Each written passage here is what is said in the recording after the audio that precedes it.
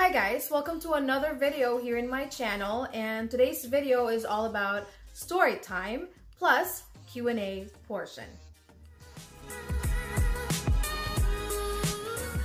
So before I came here in Canada, I was working and living in the Philippines. I was working as a trainer for communication skills and product specific or product training. And so yeah, that's what I did. And I was doing that job for, I would say, 8 years. As soon as I graduated from college, I started working in the call center, and I've stayed in that industry, and I just love working in a call center.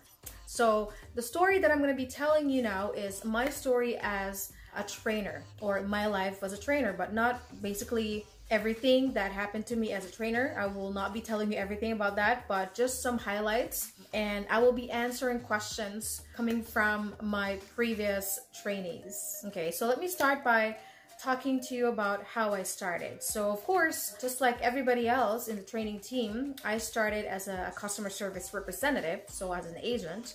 I took calls, and for this specific company, I took calls for about, I would say, 1.5 years. 1 year was being a customer service representative, and I would say 6 months for being a tier 2 representative. So tier 2 means you take in supervisor calls. If customers want to talk to supervisor, then I took that call. And if there are agents who need your help or want to consult about something product related, then they call that department, and yeah, I took those calls too. So after a few months or 6 months of working as a tier 2 representative, I applied for this post, training post from the same company, the same program. So it was easy for me because I've already gained that knowledge, you know what I mean, the product knowledge that is needed. Okay, so I applied and I got in, and yeah, so that's how it started. It wasn't easy. It was really challenging at the beginning, because like I said, I didn't have any training experience before or teaching experience. So I had to learn it from there, observing other trainers and going through or taking courses that actually helped me, you know, develop that skill. So facilitation skills, coaching skills, I had to attend training lessons. I had to go to a different site just to learn all the skills about coaching. And communication skills, it's very important. You have to be able to communicate fluently in English, oral and written. So you have to have that English proficiency level.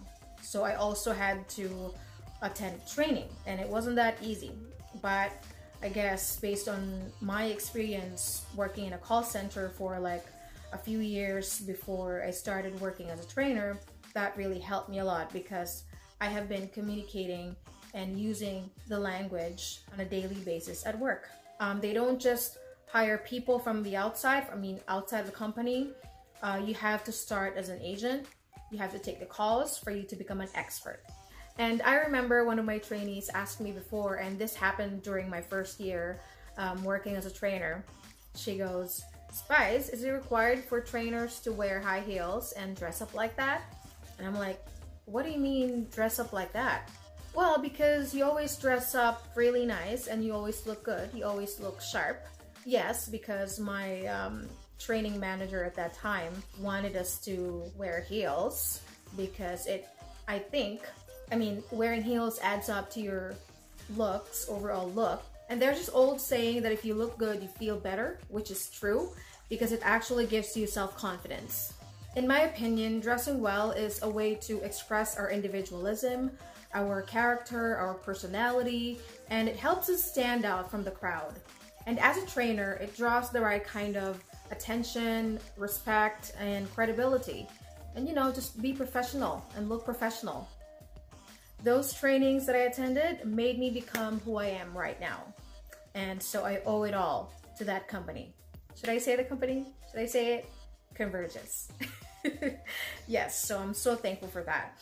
So yeah, I would say that the company honed me to become one of the best of the best. Working in the call center industry is very stressful, and so as working as a trainer. You have to deal with different kinds of people, like after a few months. new set of trainees. And yeah, it's one of the things that I had to deal with, and I can't even tell you the level of stress that I got from working as a trainer, but I'm not complaining now. I'm just expressing and telling you how stressful it was. And sometimes, I don't know, it could even go beyond like stress levels up above my head, right? So I don't know how else to explain it. I know that I've said the word stressful a lot in this video, but that's the reality of it. I just learned how to manage it well and, you know, work-life balance too. Now, there's one thing that you need to be able to do quickly when you have back-to-back classes is to memorize your trainee's name. That was easy for me. I mean, that was easy when I was starting. Like in the first few years of working as a trainer, I would say first four years. It was easy memorizing their name, getting to know them. After so many years, I was already struggling. I was having a hard time memorizing names because of so many people that I've met and had to talk to and deal with every single day of my life. And it's crazy when you have a class, a training class of 25 or 30 people. And talking about day one orientation or introduction, I always have to say as one of the disclaimers that I always have this poker face or default face. That's how I usually say it. So I have this poker face.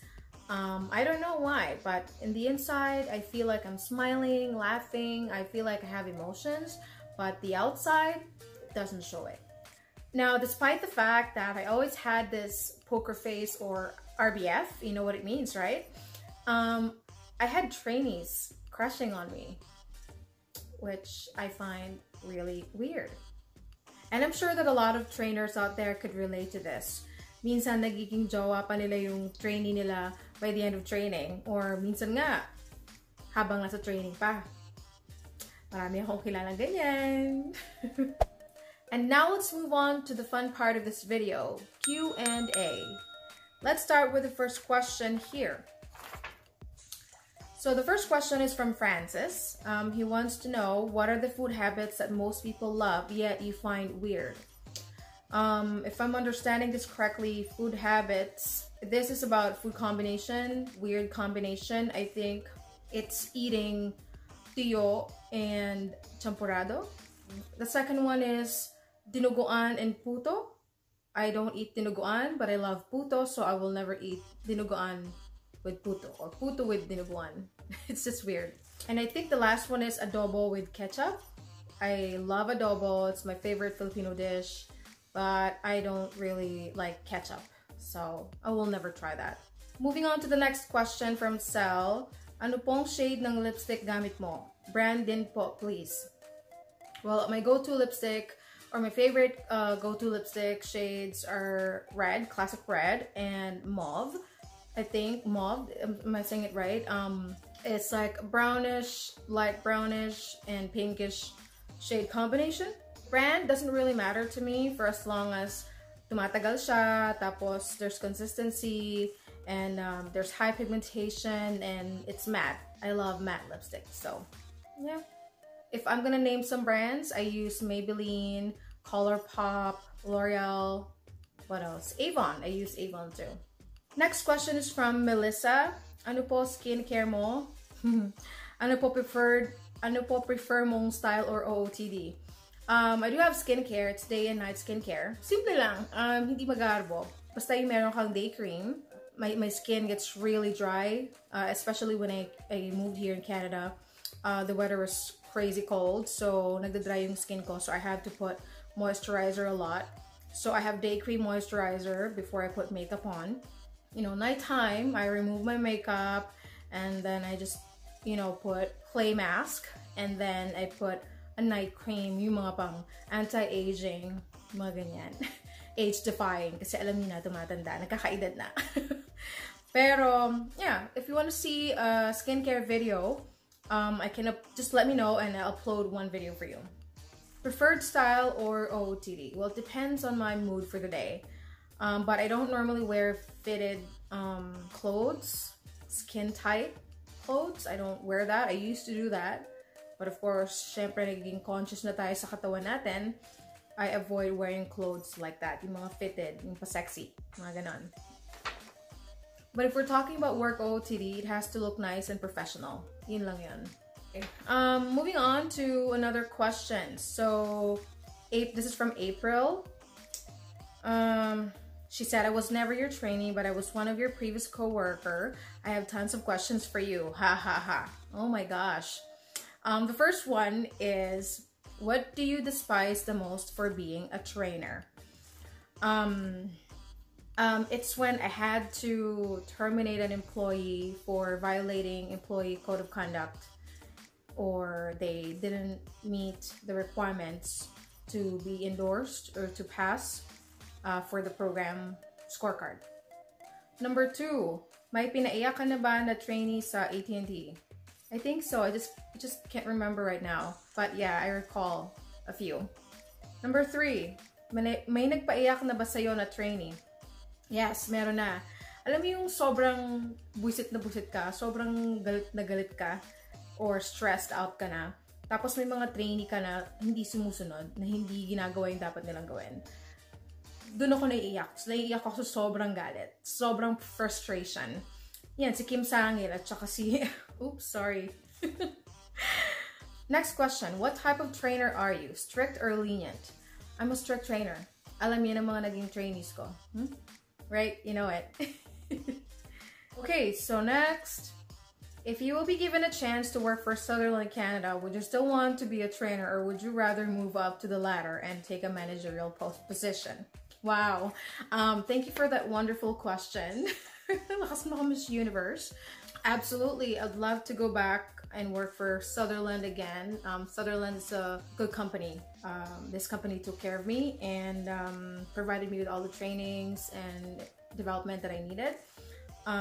Syempre, gusto ko maging trainer ulit.